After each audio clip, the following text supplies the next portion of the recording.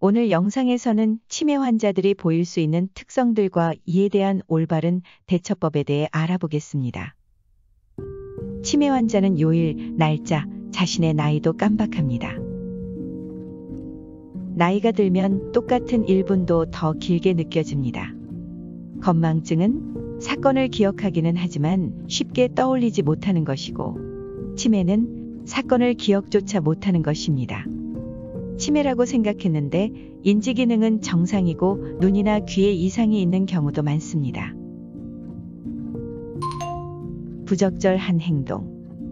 주위 사람이 하기 쉬운 실수로는 건망증이나 치매 관련 외래에 억지로 데려가고, 치매가 많이 진행된 단계에서 치매 예방 훈련을 억지로 시킵니다. 또한 치매 환자는 할 일이 없어서 한가하다고 생각해 방치하는 것 등이 있습니다.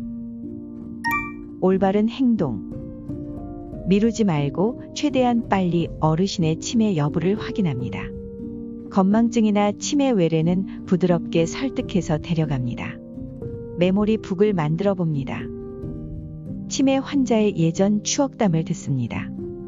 몸과 머리를 동시에 쓸 수 있는 활동을 하게 합니다. 치매 환자는 잘 기다리지 못하므로 야단을 치는 대신 대안을 마련합니다. 길거리를 배회합니다.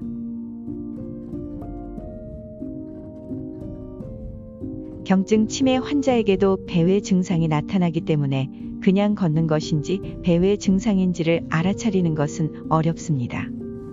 치매에 걸렸다고 해서 목적도 없이 무턱대고 배회하는 것은 아니며, 치매가 아니어도 변비가 있거나 시야가 좁으면 배회할 수 있습니다. 배회로 인한 낙상이나 신체적 손상에 주의 깊은 관찰과 관리가 필요합니다. 부적절한 행동. 배회하는 치매 환자를 억지로 집에 데려가고 24시간 감시하며 집안 곳곳에 자물쇠를 채웁니다. 출입구에 감지기만 설치하면 다 해결된다고 생각합니다. 올바른 행동. 배회의 목적을 알아보고 안정되면 집으로 데려갑니다. 치매 환자가 변비에 잘 걸리는지 확인합니다. 화장실 주변에 조명을 설치하거나 화장실 전등을 켜고 화장실 문을 열어둡니다. 겨울이라면 실종에 의한 동사를 막기 위해서 집안에서도 따뜻한 옷차림을 하게 합니다. 평소에 이웃과 교류해 둡니다. 지자체별 GPS 서비스도 이용하며 관련 기관의 치매 노인 지문 사전 등록 시스템을 활용합니다. 치매 환자의 사진을 자주 찍어두고 옷과 가방 같은 소지품의 이름과 주소를 써놓습니다. 실종되면 집 근처 반경 500m 이내를 중점적으로 찾으며 30분 정도 찾아도 보이지 않으면 경찰에 신고합니다. 쉽게 화를 내거나 폭력을 휘두르거나 성추행을 합니다. 치매 환자의 화를 억누르려고 하면 더 화를 내거나 폭력을 쓰기도 합니다. 치매를 앓으면 주변 상황을 정확히 인식할 수 없어 가족이나 간병인이 자신에게 나쁜 짓을 한다거나 악의가 있다고 오해해 화를 내는 경우가 많습니다. 치매에 걸리면 감정 조절도 잘 되지 않습니다. 우선 귀가 잘 들리지 않으면 화를 조절하기 어렵습니다. 치매 이외에도 난청, 기억력 저하, 우울, 망상, 환각, 변비 등 쉽게 화를 내게 되는 원인들은 많습니다. 나이가 들어도 남성이든 여성이든 성적인 것에 흥미가 있으며 성적인 존재라는 사실을 알아두어야 합니다.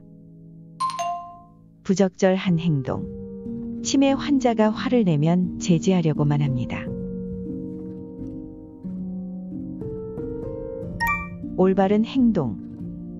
치매 환자가 말을 따라주지 않는다고 해도 초조해하지 말고 차분하게 설명합니다. 화를 내면 한 걸음 떨어져서 감정이 가라앉기를 기다립니다. 치매 환자의 공격이 심해진다면 의사와 상의해 보호 입원을 검토합니다. 치매 환자의 폭력으로 힘들어하는 사람이 있으면 도와줍니다. 성적 행위에 과민 반응하면 환자가 위축감을 느끼므로 자신이 누구인지 설명해 주는 것이 좋습니다. 소변이 마렵거나 기저귀가 불편한 것이 원인일 수 있습니다. 기온이나 계절을 무시한 옷차림을 합니다.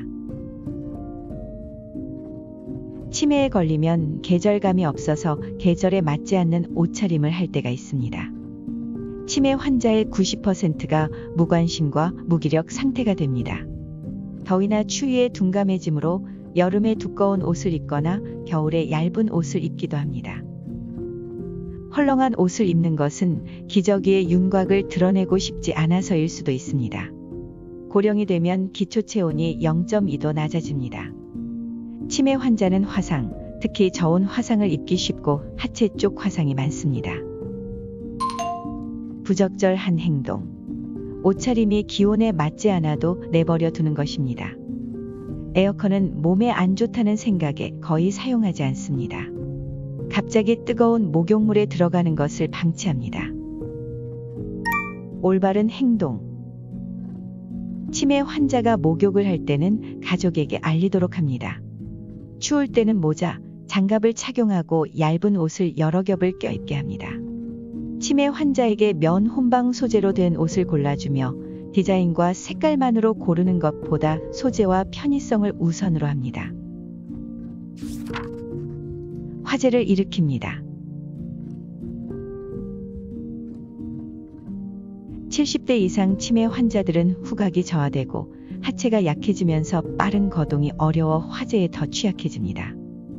흡연을 하는 경우 후각 기능이 저하되는데 그래서 화재의 원인 1위는 담뱃불입니다. 부적절한 행동. 불을 전혀 쓰지 못하게 하는 것입니다. 올바른 행동. 불을 쓰는 일, 불을 쓸 기회를 줄일 수 있는 방법을 생각합니다. 가스레인지는 전기레인지로 교체합니다. 난방기구는 10년 이상 사용하지 않았는지 확인합니다. 화재 경보기, 가스 경보기 설치 여부를 확인합니다. 오늘도 시청해 주셔서 감사합니다.